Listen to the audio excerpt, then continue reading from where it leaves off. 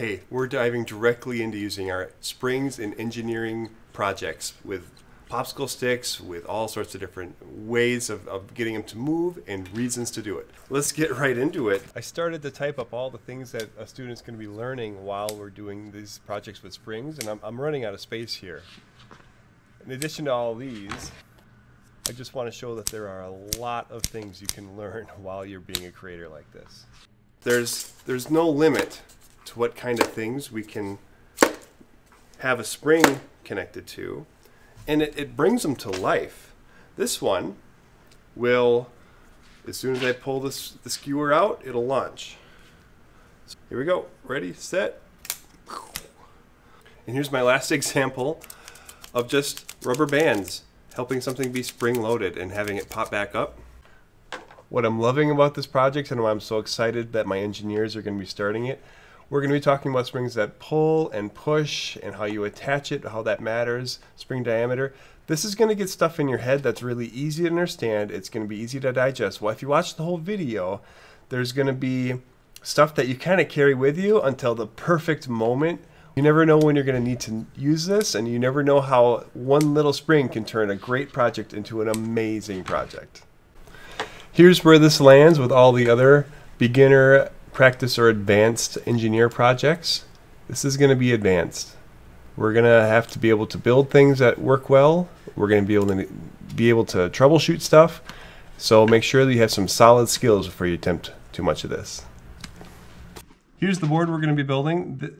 We're going to have a spring-loaded setup right here. We're going to learn about how tension forces make these springs happen. We'll touch the paddle boards. We're going to be making a spring-loaded chomper with a spring and a rubber band-loaded one of the same. We'll talk about what's good and bad about both of those. Springs that push are the ones that compress. These are the kind of springs that you'll find in a ballpoint pen. I'll have a friction brake getting made. This is to help hold it in any position. This is just to show how to make a strong hinge and put a spring in the middle. And here's making a plunger. A plunger that wants to go. Lastly, we're going to talk about how it matters when you attach from near to far. There's a big difference between these two. And we're going to talk about how spring diameter matters. Tiny springs versus large springs. They make a huge difference. So let's get going. And you're absolutely going to need some attention to detail while you do this. You can't go fast and just throw a bunch of hot glue down and hope it works out. We got to put things exactly where they go. So take your time and do a nice job. This is a spring that pulls. So I have to pull it and it pulls back. And if I clip it here, that force between these two posts, that's called a tension force. And so we're going to start off with a spring-loaded catch. And so this little trigger, this little flapper, is going to be stretching this spring. And like my finger right here can pull it back and let it go, we're going to have something that can let it go just like this. So if you're trying to do this for real, set where the flipper pivots first. I've already got this point figured out. Figure out how that piece wants to go. Number two, you're going to anchor the main spring. Get that main spring just where you want it so that the flipper is all the way up past where it flips, and then test it. Pull the flipper down to make sure that it can go the full motion you want it to go. And then the last step, you're going to set that catch. If the flipper comes down, this catch has to be set right in the right spot so that it will catch it, but then also release it. If I want it to go back to here, that means this catch needs to catch it right at that spot. And we're going to get our spring set too.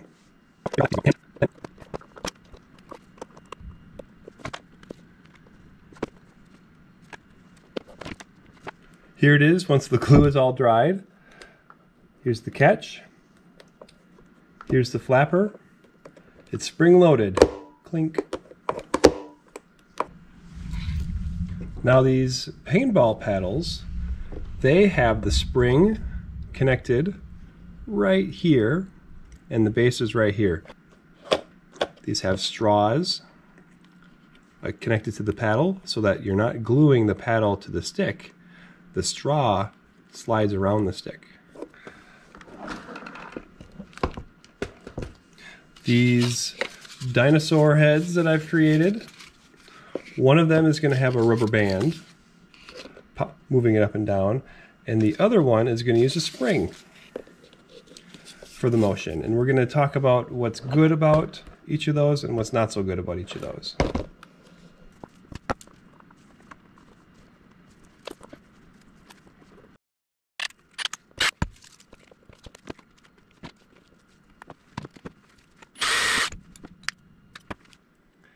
And so this dinosaur head, the spring, it's pretty peppy, it's fast. I'm connecting it pretty close to the pivot. We're going to see that in a minute, why that's really important. I'm not going to connect it down here at the end. It's a pretty good time. The rubber band works kind of the same way. We have same amount of stretch, comes back. This one's a little more forgiving, a little easier to mount. You can see this two little straps did it. It's good for an engineer to start thinking in terms of pros and cons. There's more than one way to do something, and this spring versus rubber band thing is a good way to get your head thinking in terms of, okay, there's multiple choices, which one's the best? The pros for a spring will be that it stops pulling at a set point. When that spring is compressed, it stops pulling. And then it is rigid, it will be solid. The pinball paddles use the fact that these stop at a certain point to hold the paddle in the right spot when you're not touching it. They're more durable when they're set upright. So this is going to be lasting a long time. This could last for years in the same place doing the exact same thing if you set it upright. The downside of springs is that they can be overstretched. I personally take my overstretched springs and I use them for bobbleheads. So if somebody overstretched this spring and I've been snipping it up, every time someone wants to make a little bobblehead project, I just cut an overstretched string. The other, you need to have a strong mount and you need to have it thought through better. Rubber bands, on the other hand, they can wrap around things. They are softer, and so if you want to just have it supported by a rubber band, that's a great pro. They're easier to mount. You saw in my example, I just used popsicle sticks and glued them right to it. And they're easy to adjust the size. You can tie a knot in a rubber band, you can double it up, you can make them a different size. If you want to add them together, it's much easier than springs. The downside of rubber bands, these are called cons, they slowly get weaker over time. They're kind of overstretched and they will break down over time. If you expect a rubber band to be working perfectly in a couple of years, you're probably going to be disappointed. So I didn't really like how this one shut too far. So what I did is I put a little stopper here. And so now it springs to here. Same on this side. You can always make it stop. And what's nice about that is that this never gets loose and these rubber bands stay tight all the time. So we got to move on to springs that push. Compression springs, springs that as you force them together, they start pushing outward. Well, the first example I'll go over is this friction, the hinge push over here. This was tough to make, but when you take popsicle sticks and you layer them up on the sides, you can give yourself a nice strong hinge at the back and something strong to go on the front. From there, I just put the spring that I was trying to get in there, and as I push it, it springs right back. That's the simplest one, hinge push. Then, what I'm going to call a friction brake over here. Now this piece, it spins pretty freely. I don't like how much it spins. I want to be able to set it somewhere and have it stay there. And so I have a spring on top of it, on top of this post. And what's going to happen is as I squeeze down, that is going to lock it in place. At the moment, here's a side view of what I'm looking at. I've got my base at the bottom, and then my spinny thing with nothing really holding me on top. The spring has no weight. As you press down on the spring, that's going to press more and more and more. The spinny thing is going to get pressed into the base more, and it's going to get harder to spin. This is where we land. The spinny thing is getting pressed down, and we need to glue a cap right up here at the top. Let's call it a top for now. So this little piece is going to slide down the post. I'm going to compress the spring about halfway, and from there it's going to really make this hard to move. Now this is just a piece. Here's the spring inside of here. You pull back and it'll launch a marble.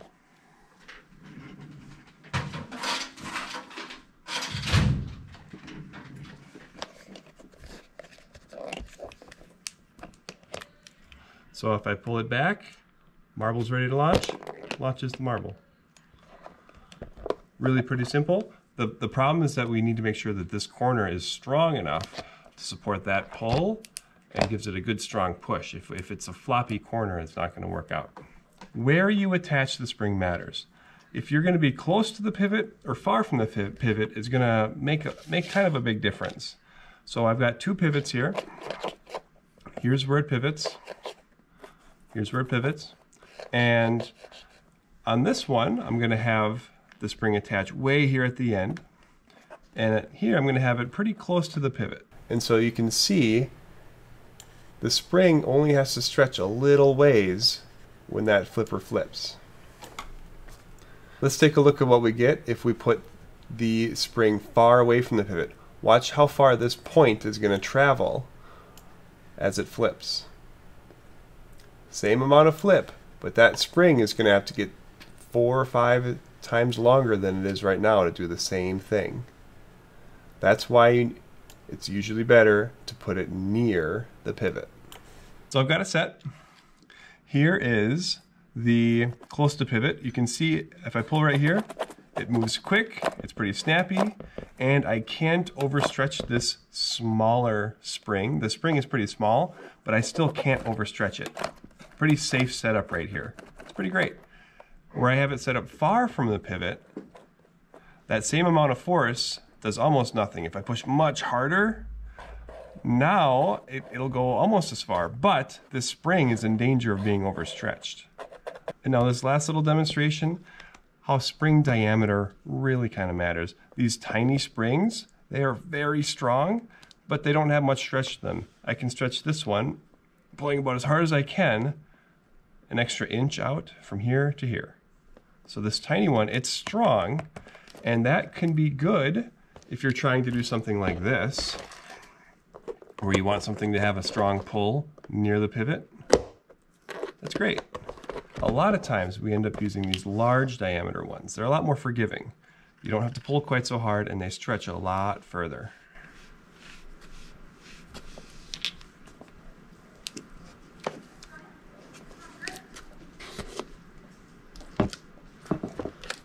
Hey. No.